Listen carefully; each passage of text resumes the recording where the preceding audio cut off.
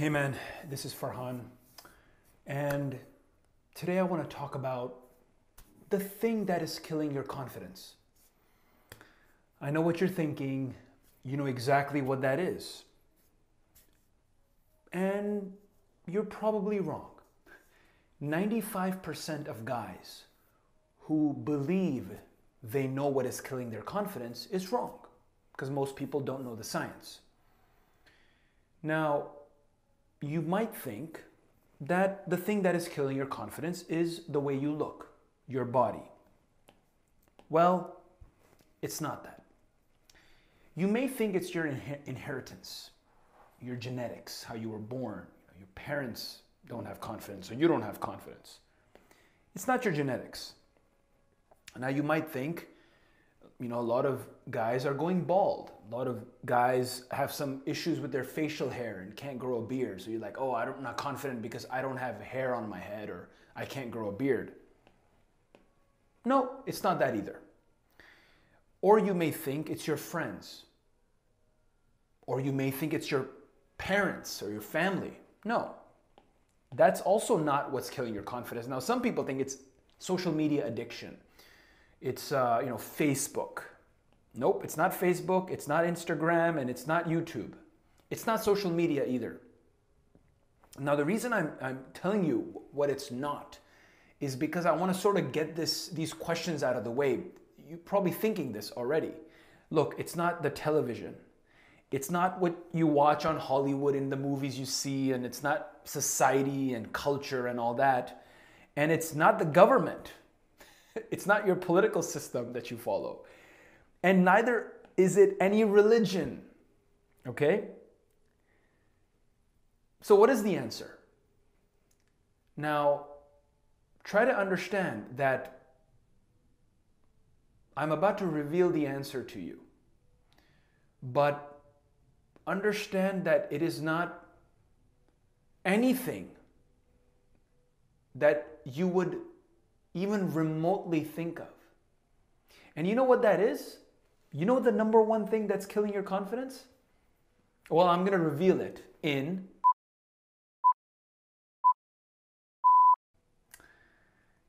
it is your brain. That's right.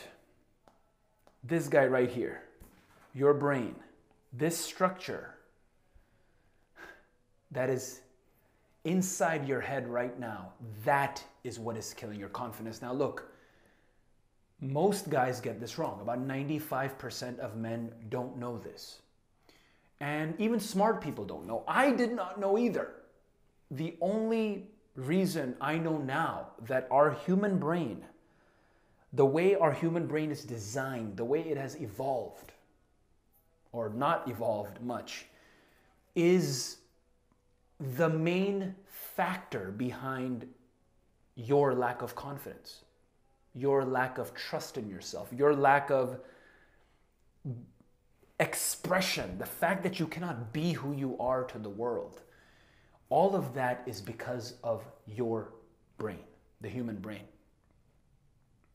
Now, let's unpack this together so you can really understand what's going on and the science behind it, because the only reason I figured it out is because I studied the science.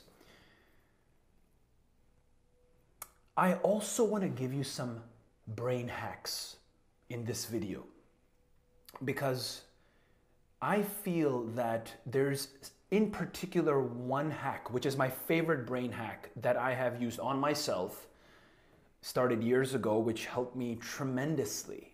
It almost automatically made me confident. And it has worked on hundreds of the clients that I have coached one-on-one as well as in group coaching. And it's literally something I charge thousands of dollars to teach people, but I'm gonna give you this for free in this video. So make sure you watch till the end to get all the brain hacks.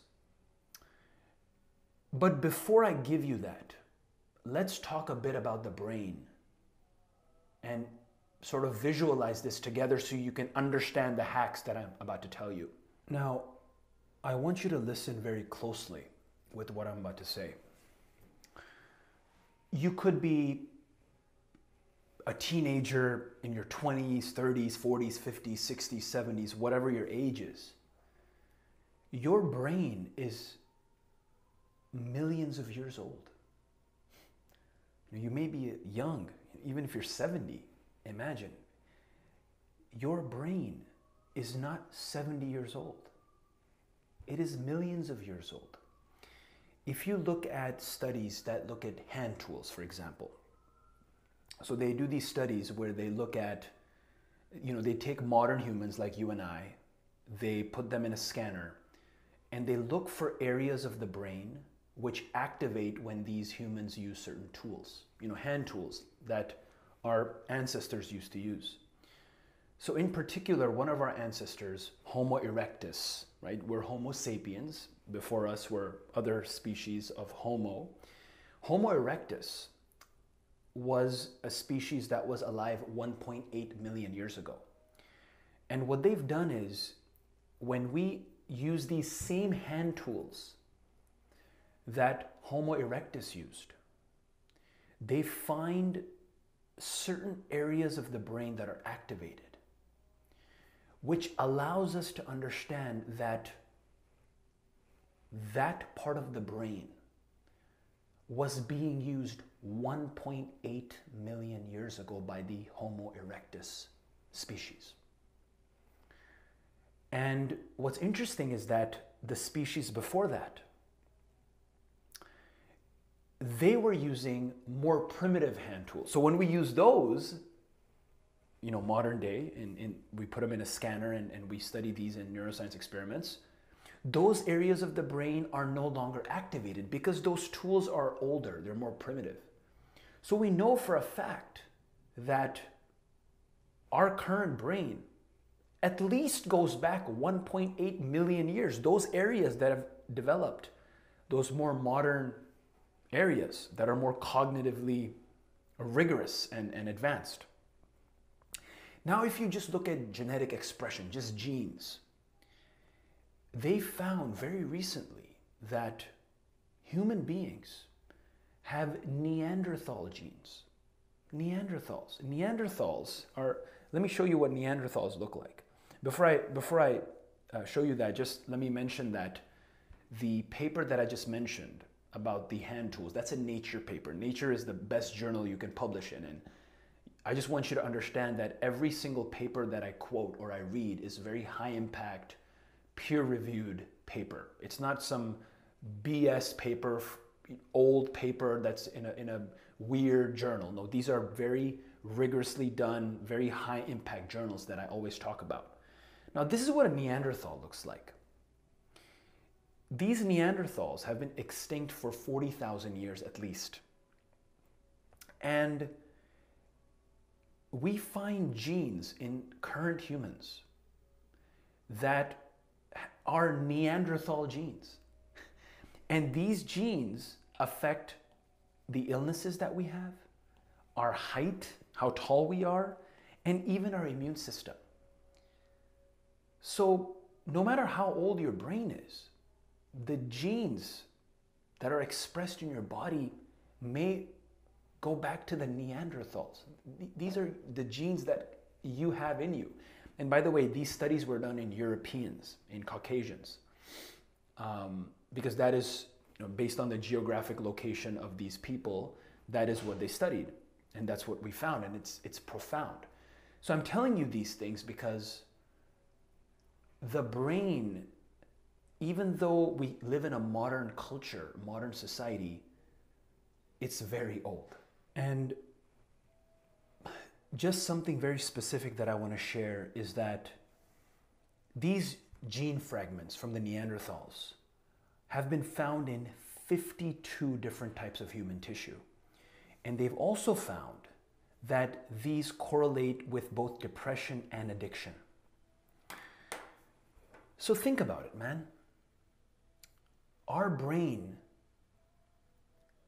is living in a modern society full of perhaps noise and confusion and all these different concepts of government, religion, body image, social media, porn, cigarettes, alcohol, toxicity from people who make fun of us, bullying, all these things that are happening. And then we go to school, we go to work, we go in the subway, we see people around. It's this modern culture which has the old brain to live with, right? We have this brain that's so old, but it has to live in this modern society. So how can it cope? And one more thing I want to say is that the urges that you have, the arousal, the temptation, you know, the fact that you're addicted to porn. A lot of guys are, maybe you're not, but you're addicted to something. Or the fact that you have these things in the environment, sugar, fatty foods, junk food, all these just perhaps harmful things in the environment. And it's very hard for you to control yourself and do the thing that is actually beneficial for you because you lose control of yourself. So I just want you to understand where we're going with this and how important this is for you. And it's like our brain is always fighting between this urge of the crocodile brain, the limbic system with the emotions, the arousal, you know, where the hypothalamus is, the amygdala is, these emotional centers of the brain, these arousal centers of the brain. And that's sort of battling or trying to integrate and collaborate with the neocortex, the more advanced part of the brain, which is the more evolved part of the brain, especially the prefrontal cortex here in the front. So this is what your brain is going through every single day as you move around in the world. Look, man, our brains want to stay comfortable. We want to stay in our comfort zone. Okay, look at these words that I've written: safety, comfort, belonging, fitting in. Okay?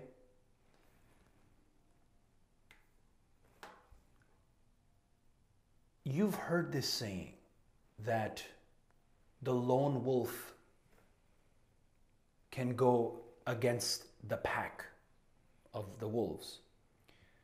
And then the other saying is the lone wolf dies, but the pack survives.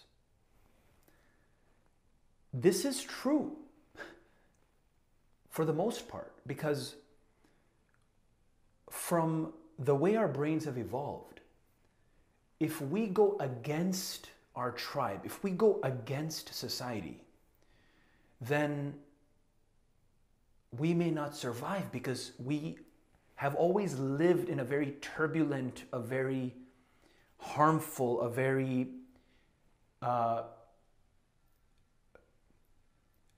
dangerous environment, you know, full of predators and us trying to survive with the last bit of morsel of food we can find. Now, I don't expect you to believe me here if you haven't experienced it in your own life. But I'll tell you something about my life that is very personal to me, and it's quite embarrassing. So I remember, way back in the day, I was very afraid of doing the chaotic thing, very afraid to get out of my comfort zone. I would basically not talk to anyone. From childhood, I was always it was like a forbidden thing to talk to anyone outside of my religious community, to talk to a girl, to even make eye contact with a girl. It was like, keep your eyes down when you go across a woman. It was sort of against our culture, against religion. It was just kind of put into me. And the thing about my brain is that my brain always wanted to be comfortable. And I knew I was really book smart. I was really good at getting straight A pluses. And, I was always the top kid in my school, not just my class, but my entire school. And they all, everyone hated me because I always either burned the curve or, got 100 when the average was a 30. And that was really easy for me. It was safe, it was belonging, it was fitting in. I was validated by my parents, by my relatives. Now, you may not be the person who's getting straight A pluses or excels in academics, but I'm sure there's something you do to stay comfortable and stay safe in that zone, that belonging, fitting in zone. So I was in that zone. I couldn't talk to people. I was afraid to talk to strangers. I was literally zero confidence. Now, it's not that I didn't want to. I wanted to. Like, I would see a girl in high school, a hot white girl right there across. I can still imagine her face right now as I talk to you. And she would look behind with her long hair and smile at me. I was just so scared to do anything. I would just put my gaze down and keep studying. It got to the point where I was getting love letters from women in high school. Like, girls would drop these love letters in my bag. And one of the most embarrassing moments of my life is, now that I look back, I didn't realize it at that time, but I would give the love letter to my mom. My mom would read that and then threaten me that, Farhan, I will kill you if you go out with this girl, because right now you need to study hard, get the best grades, focus on your studies, and I am the only girl for you. I am the only woman for you in the world. I am your girlfriend. That's what my mom would tell me. And how embarrassing, right? But at that time, I wasn't embarrassed. I was happy. I was like, sure, I'm going to continue to get amazing grades and forget about this girl stuff, even though inside me there was some drive, something that was like emerging, some dark side that was calling me, but I didn't listen. Now, this exact fear, lack of confidence, zero confidence that I just expressed to you, that might not be exactly the case with you. You could be someone who is afraid to talk to your boss about a raise. I've had clients that have told me that. Or you might be afraid to stand up to your parents. You might be afraid to go to the gym because you think you're going to get judged, or take your shirt off in a swimming pool or at the beach because you think people are going to think you're ugly or have a bad body, or whatever the case may be. There's a lot of reasons why we have low confidence. And a lot of you might have to do with your career. Like, you want to start a new business, you want to become an entrepreneur, you want to travel. A lot of my clients want to do that. They're like, oh, I want to go to Ibiza to do real estate. Or I want to move to Peru to manage a hostel with my friend. All these things are happening. This is so real. Whatever that thing is for you, imagine this for a second. Whatever that thing in life that you cannot express yourself fully in, or you're scared to do, or you have some kind of fear, some kind of anxiety, you feel that you're not enough about something in your life, and you think about it all the time, every fucking day. What is that one thing? Think about it right now. Imagine it. There are certain actions. You can make your body do something, a movement, to get rid of that fear, or even have the fear and do it anyway. There's an action you can do, and that ties into the hack that I told you about earlier. Now, we have this saying in the Afro-D Academy. You may not know what the Afro-D Academy is. If you don't yet, you will know soon, I promise. The saying is, it's actually a way of life. It's not even a saying. You become the actions you take. Think about this for a second. You don't become the thoughts you think. No. Hell no. You don't become the feelings you feel. No. Far from it. You become the physical actions that you take. I want you to say this with me. This is a mantra that we always say in the Aphrodite Academy, and once you become a member, you'll learn about it. And if you're already a member, great, you know about it already. You become the actions you take. Say it with me. You become the actions you take. Now, during my PhD studies, I remember reading about this study, which is a biofeedback study, right? I've written this biofeedback smile. I want you to do something right now. I want you to smile and close your eyes. I'll close them with you. Okay, close your eyes, smile, keep smiling. And as you smile, try to imagine a negative thought. Try to imagine something negative and smile, like feel the happiness, smile. And try to imagine something negative. Anything, anything. Can you? Now open your eyes. Could you? Impossible. Now, if you frowned, we don't have to do this right now. You can do this after you finish these videos. If you frown or you have an angry face and you try to imagine something negative, you can very easily. And obviously you know this because you've done it many times in your life. Very few times in our life that we smile and try to imagine something negative. There's a biofeedback mechanism, okay? So when you smile, okay, so your face has obviously face muscles, and the face muscles of the smiling muscles, these muscles that are activated right now, they are connected to a facial nerve which goes to your brainstem, and that sends feedback to your cortex, and the emotional and memory parts of your cortex are connected to each other. So when you smile, there's this biofeedback, this neurofeedback mechanism that tells your brain, oh, this guy's happy, he's smiling.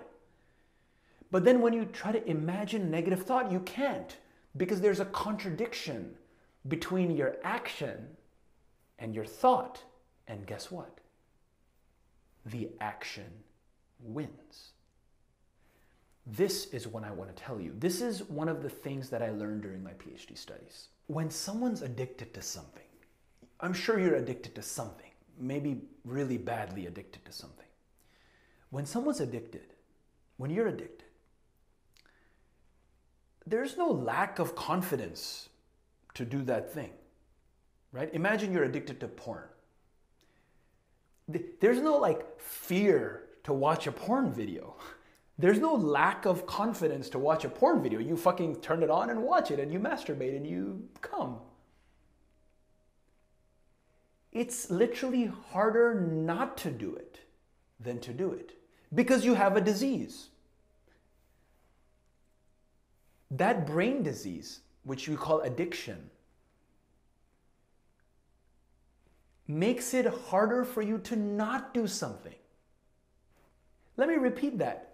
It is harder for you to not watch, to not gamble, to not play video games than to watch, to gamble, to play video games. Interesting, huh? Look, man, this number here, 20%. Your brain is just this much in your whole body. You know, you have your buttocks, your big legs, and your big shoulders, big fucking, your entire torso. And just this little thing right here uses 20% of your body's energy, your body's calories, your ATP. That's a lot. And that is why it's important for us to really focus on what is going on in your brain.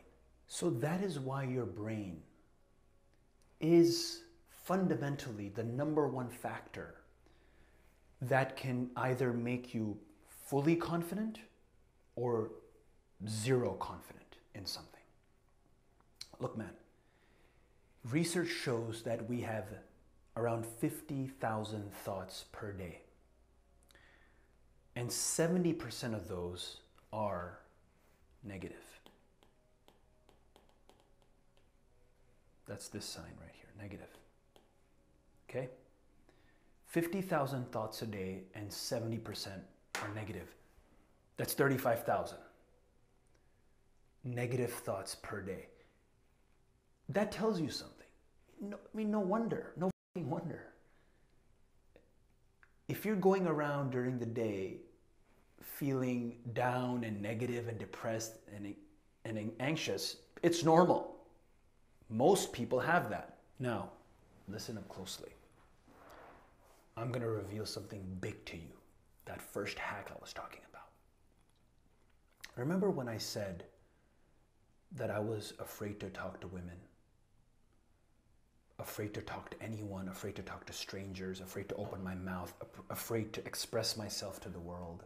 Like badly afraid, like stomach pain, throw up afraid. I threw up many times when I first started talking to people.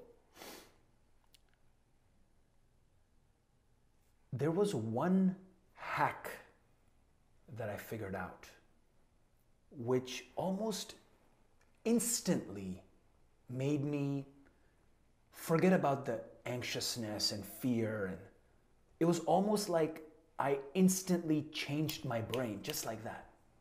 Just boom. And of course, this was from reading a lot of neuroscience. This was after I got my PhD. It was a lot of introspection, a lot of reading, a lot of experimentation, a lot of deep thinking. And let me tell you the hack now. So remember when I was talking about how when you're addicted to something, you have this brain disease. And it's actually harder for you not to do something than to do it. So the way I hacked my brain is that I told myself, and I 100% believed, 100%, that I have a brain disease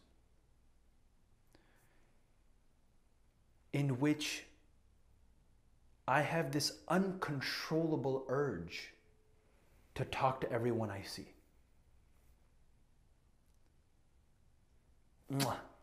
It was fantastic. I would go out in the street in Las Vegas.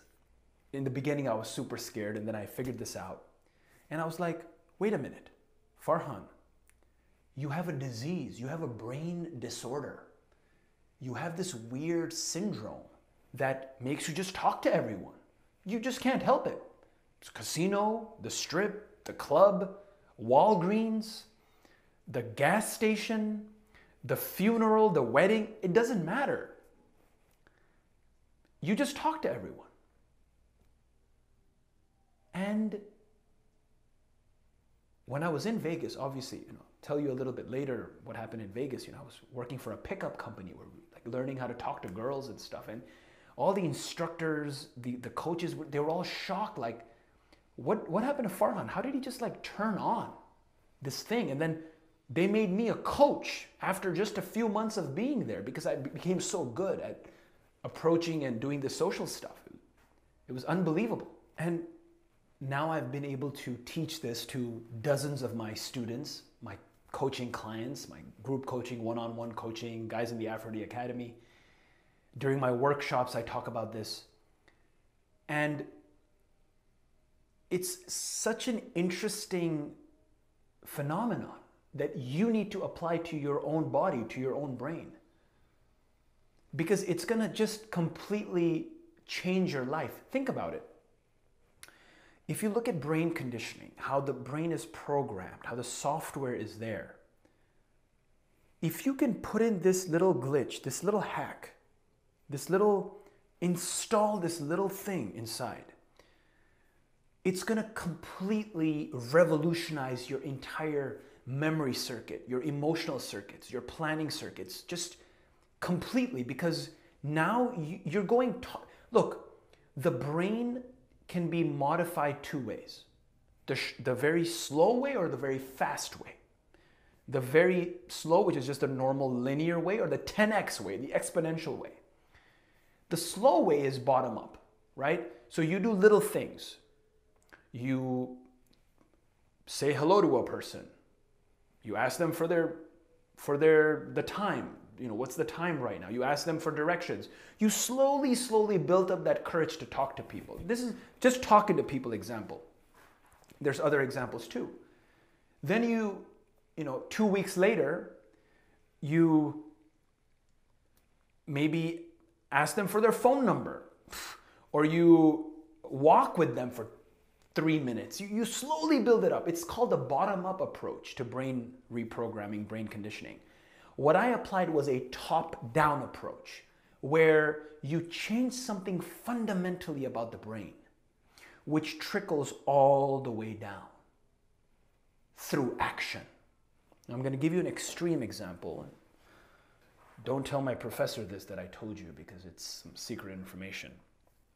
So when I was a graduate student, my professor who went to Harvard for his postdoc, he told me this. He said, Farhan, so what we used to do when we trained our monkeys is we would, you know, we had to get the monkeys used to us. So every day you'd go in, you give them an apple, and then the whole goal was to put a pole inside the cage, clip the monkey, take him out of the cage, put him in a chair, then bring him to the lab, get him head fixed to a chair so he couldn't move his head, and then have him fixate on a dot, and then we would give him juice as he fixated on this dot. Now this entire process took like 3 months. Okay? And, you know, because the first week you give him an apple, the second week you introduce the pole and he'd get all scared, the third week you clip, the second month you kind of open the door of the cage, then the third month you bring him out so he doesn't freak out. And every little step you give him a treat, you give him a treat, you give him a treat. This is the bottom-up approach. What my boss Chris used to do at Harvard, he told me, he's like, dude, we trained that in 1 day. It's like, how? He's like, dude, we go in, 3 of us with 3 poles. We would the monkey would go nuts because it's like 3 of us. We put the pole in, all 3 of us clipped him in 1 clip, took his ass out, and he went nuts, put his ass in the chair, unclip him, and then give him 20,000 treats. Crazy reward. And he learned in 1 day what us at McGill took 3 months to teach. That's what Chris did at Harvard. Secret between you and me. Don't tell anyone. I haven't told anyone this. Can't believe I'm even sharing this with you. This video might get destroyed after you watch it. So that's the power of action, chaos, discomfort, top-down approach, and getting rewards after. So obviously my rewards were pulling those hotties from the club or from the street and taking them home. I couldn't them because, you know, I had limp at the time. I'll get into that soon. And you already know my stories. I don't have to really get into it, but my God, man, now I can talk to anyone. Today I started at this co-working space today. I just talk to everyone. I know everyone's name. I know the cleaning people's names. I'm here in the middle of the night. I'm using this conference room. You know, it cost hundreds of dollars, but the guy said you can just use it. You know, when I came to Toronto from Stockholm, I paid for economy class, just the normal plane ticket, but I got business class from the guy because I was nice to him. And, you know, I've gotten so many free things in life just by talking to people, not just girls and hot girls with me and value and sort of love and intimacy and kindness and friendship it's not just that. It's so many perks and benefits that you just get if you're a social, cool guy. And I learned that mainly from this hack that I just taught you now. This was my secret, and now you know it. You see, this hack is so powerful that it has also worked for many of my clients, as I told you before. One client in particular, Victor. Now, Victor is an older guy. He's in his 50s, has a daughter. And one issue that he faced is that he was almost afraid to touch people. There's some fear that his mom had told him as a child, don't talk to strangers. He's from the Netherlands. He's Dutch. And he would tell me, he's like, yeah, dude, when, in my 30s and 40s, I would go to salsa classes and I would get a by talking to a girl and touching the girl and being sensual with the girl. And I would like back away from my dance, my salsa dance or my bachata dance. I would back away until the boner went down. I was so embarrassed and I would feel so guilty. And so he came to me. He's like, dude, I'm afraid to talk to people. I'm lonely. I'm very, I want to become intimate with someone. I want to get close to someone. I want to have connections, but I can't. I just can't do it. So I instilled this disease in him. I put this disease in him. I told him, listen, Victor, you have a disease of hugging people. You just hug everyone you see all the time. It's a disease. God gave you this disease at birth. You just now have it. So he started hugging everyone. He would hug people at dance classes. He would hug people at work. He would hug people in the street. Now, obviously, not everyone would hug him, but it doesn't matter because he has a disease. So he's not thinking if the hug worked or not. His disease is to hug, not to cry about if someone doesn't hug him. It was very specific, and he's very good at following instructions, which is great for me because this worked. Because as he started hugging people, the action transformed his entire brain. And now, not only does he hug people, now it's the disease thing is over because now it's just a natural part of him. So now he shakes people's hands, he kisses girls on the cheek, he has a girlfriend now, his life is now normal. And it's funny because most of these guys who are lonely end up with a girlfriend. And it's not just the first girl they meet. No, it's a girl that loves them for who they are because they're so expressive. It's like this inner child in them, this secret hidden thing that they bring out through the coaching that I've provided. And that's why I'm so proud of them. And look, man, this hack is super powerful. Go try it for yourself if you don't believe me, and let me know how it worked for you. Now, I told you what I struggled with. Talking to strangers, talking to girls. I spent some crazy years and a lot of learning and a lot of action to overcome it. And now I'm giving you those main hacks that I learned, and I'll bring you more hacks soon as well. Not just this one, but there's 2 more coming. Now, what about you? What is your one thing that you deal with every day? What is that one thing where you know what, Farhan, if I could just do this one thing, life would be amazing. What is that one thing for you? Tell me. Think about it right now. Imagine that. Imagine if you can just do that thing with no effort. I want you to use this strategy that I just outlined, this disease strategy. Boom! Now you have the disease to do that. I just gave you the disease. It's contagious. You just took it from me. Go do it. So here I have written the confidence gene hack. This is essentially what I want you to embody. I want you to get this confidence gene from me, from the hacks I'm giving you, from what I'm about to introduce to you soon. I want you really to have this confidence gene, man, because once you have the confidence gene, everything in life becomes easy.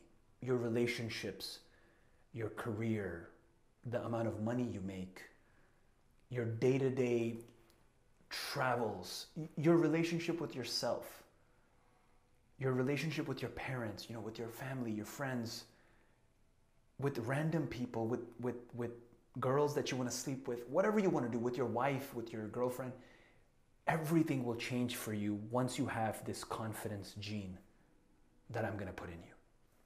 Now, I told you about Victor.